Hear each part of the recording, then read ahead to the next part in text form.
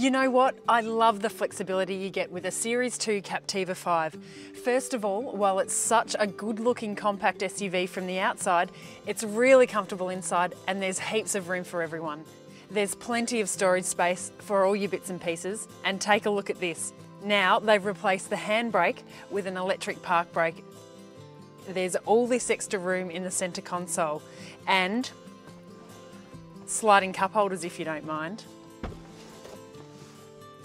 You want more versatile cargo storage? You've got it. You just fold the back seat flat and there's a huge amount of space. Takes just about anything you want to move from A to B. Like they say, Captiva 5 feels small when you're parking and big when you're packing.